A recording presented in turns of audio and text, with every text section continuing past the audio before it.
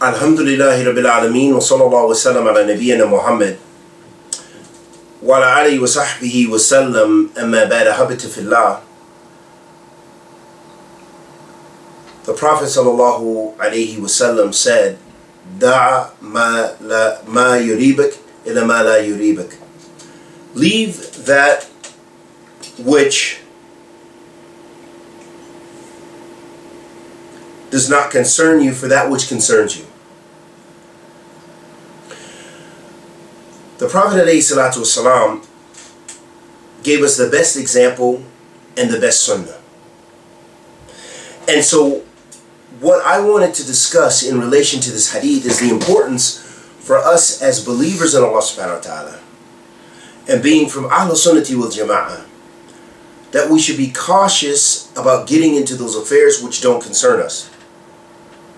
And from amongst those affairs is when we have problems and issues between the students of knowledge from Ahl Sunnah wal Jama'ah, or when we have problems and issues between the ulama of Ahl Sunnah wal Jama'ah. So for example, you'll find individuals warning against this one, warning against that one, with little or no knowledge, and they are making taqleed themselves. They are blind following someone. And I'm not saying that if they are blind following a well-known, grounded student of knowledge or one of the ulama, their statements, then this is fine, because they do not have the ability to go to the text and go and make buhuth or research into the issue. So then maybe they take an opinion.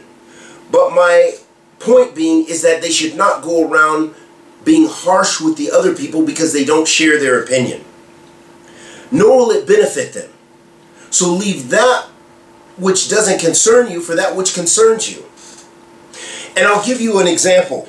A particular individual, may Allah subhanahu wa ta'ala forgive us in them and bless us in them, Ameen Ya Rabbil Alameen, asked me once about one of the conferences in the UK, or about a masjid there. And I replied, I said, I don't know the masjid. I have never been to the UK except for in the airports. But I've never stepped outside of the airport, so I don't know the masajid in Birmingham. I don't know the masajid in Luton. I don't know the masajid in Croydon. I don't know this masajid in Brixton and in London and wherever. I don't know, because I've never been there as far as first-hand experience. But I know Ahl Sunnah is all around. Walillahil hamd. So the person, I don't know if they were trying to test me, or they actually sincerely wanted to know something, but they said, you said about Luton that it was okay and this and that and the other. And I said, I did not, because I don't know Luton, although I know some mashayikh, and I know mashayikh have been there, mashayikh Ahl Sunnah. So for me this is sufficient, even if whatever the issues may be in the masjid, whether they have issues or not, as we all have issues, and we all make mistakes, as the Prophet ﷺ said, Kullu ibn Adam khata wa khayra khata'in tawwabun. All the children of Adam make mistakes, and the best of those are those who repent. So that doesn't negate that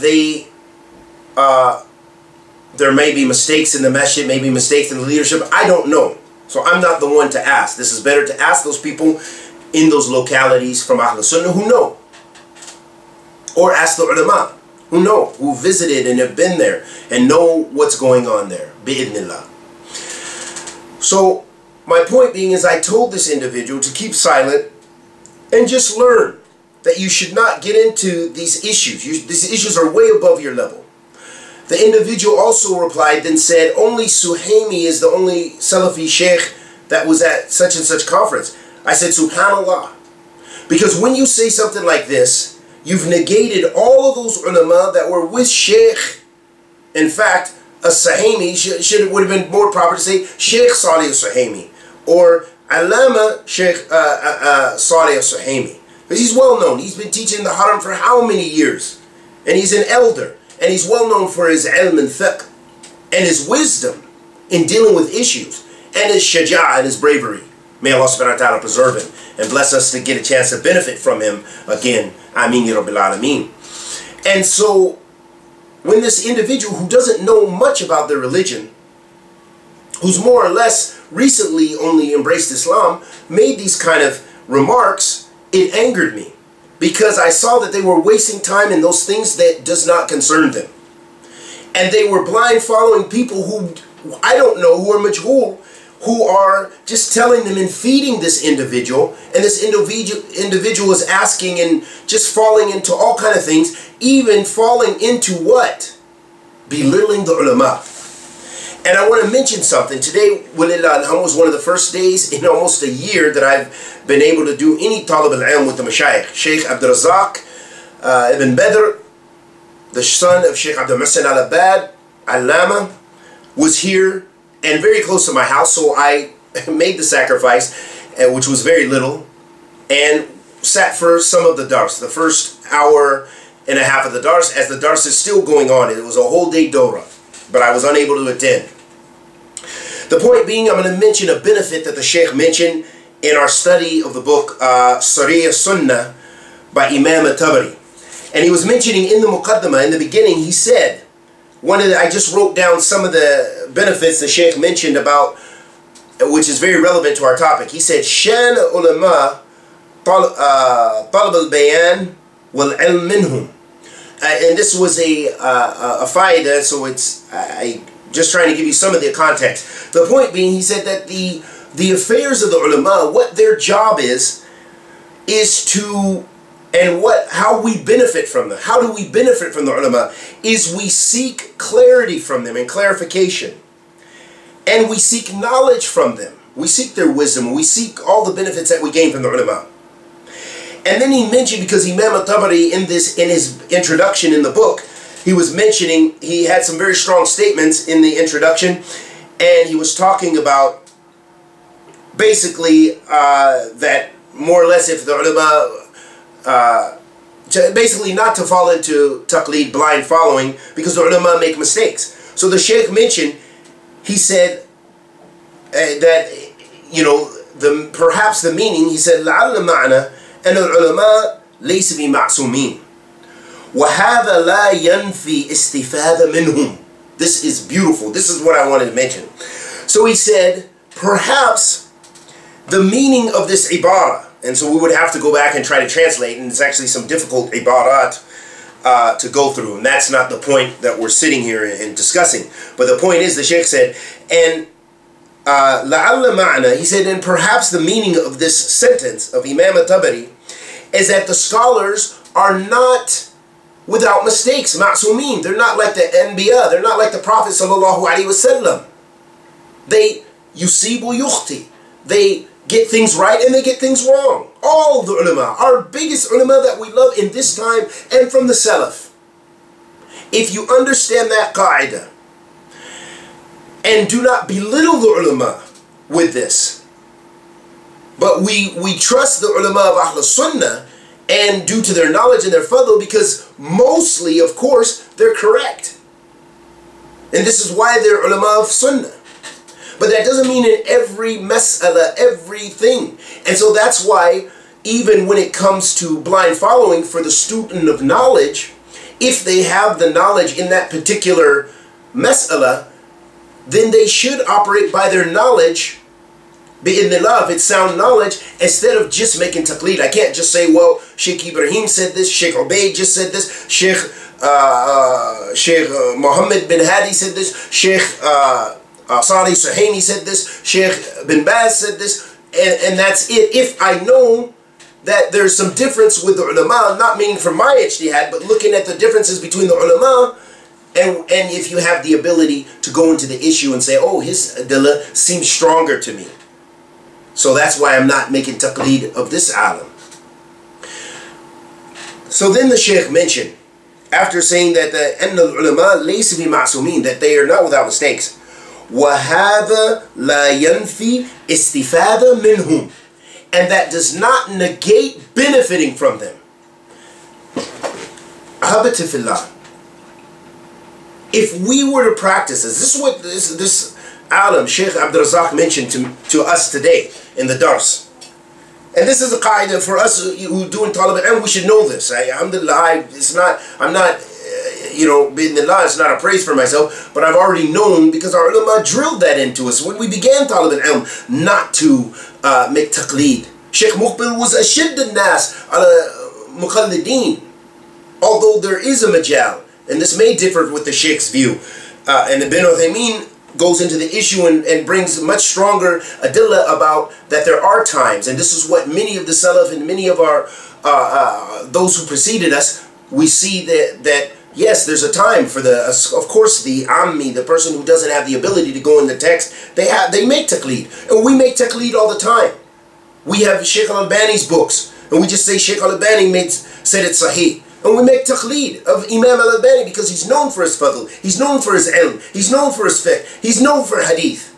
So we trust him and we make taqleed because I don't have the ability to go into those books, those hadith. I'm not a muhaddith. I don't have that ability. I don't have that. Allah's not favored me with that ilm, and I didn't put energy into that type of knowledge to make takhrij of hadith and even go in and look at ilm al-rijal and all of these things. So the point is we have to make taqleed in many affairs, but it's not, there's impermissible taqleed, but this is not the time nor place to talk about that. The point being, ahabati fillah, is as the Shaykh said, وَهَذَا لَا يَنْفِي إِسْتِفَادَ مِنْهُمْ, that doesn't negate benefiting from them. If an alim makes a mistake, he makes some ijtihad, that doesn't mean you no longer can benefit from him. And likewise, this even goes for our students of knowledge in the West and in the East. That you shouldn't, because so-and-so, brother so-and-so didn't agree with this brother and this brother refuted him, maybe the brother made a mistake. And maybe the brother is looking to the issue, whatever the case may be. But you shouldn't be quick to negate the benefit you gain from him or her, if she's a talibat al-ilm that teaches the sisters or what have you. You should not be quick to belittle them and destroy them. As the Shaykh said, وَهَذَا لَا يَنْفِي إِسْتِفَادَ مِنْهُمْ, that doesn't negate benefiting from them. And so this also, I want to mention, related to a post I just recently, we had an exchange, brother was talking about, I mentioned Salafi publications, and I mentioned Medina.com, I mentioned Troid, and I mentioned Salafi Minhaj, and about their differences. And some of the brothers said, it's so confusing for us because we see these brothers attacking one another, and, you know, we believe that they're Salafi, or, you know, it makes it confusing for us. And I'm telling you this, that was the reason I mentioned that, is because no doubt the Salafis in general, whether they be from Brixton, whether they be from Birmingham in the various camps, whether they be from Croydon, Luton, Hull, England, wherever, or in Jakarta, but meaning especially in the West, the English speakers, that no doubt Maktab al-Salafiyah and Troid being at the forefront, because they were for the English-speaking world, they were the predecessors in really bringing the dawah and translating from the ulama. And later came Medina.com, which also has an excellence in refuting mukhalifin and, you know, bringing benefit from the ulama and speaking out against extremism. And likewise, Salafi Minhaj as a website and others that have translated. There's so much work out there from Ahl Sunnah. So my thing is that if you find a mistake, or mistakes, plural, do not be quick to belittle your brothers, but rather benefit from them, and in those areas which you feel that there may be some mistake or some extremism or some mumayya, as they say, is being throwing away the principles, then avoid those. But don't throw away the baby with the dishwater, so to speak. Don't throw away all the benefit and not gain benefit. And so this is my advice to myself first and foremost, and my brothers and sisters. And may Allah bless us with ilm nafi', rizqan tayyib, wa amalan mutaqabbilan. And may Allah bless us with ikhlas, with thabat. And may Allah bless us with those things which please Him, and forgive us for those things which displease Him, and guide us to sirat al-mustaqim. And may Allah bless us to be from Ahl Sunnah, and unite us with the Anbiya. And may Allah help the Muslims everywhere, protect the Muslims everywhere, preserve the Muslims everywhere. And may Allah bless us to be a source and a guidance and a light for the non-Muslims, for them to come to Islam, embrace Islam in droves, worshipping Allah subhanahu wa ta'ala. And may Allah forgive us of our sins. Wa sallallahu wa sallam ala nabiyyina Muhammad wa ala alihi wa sahbihi wa sallam.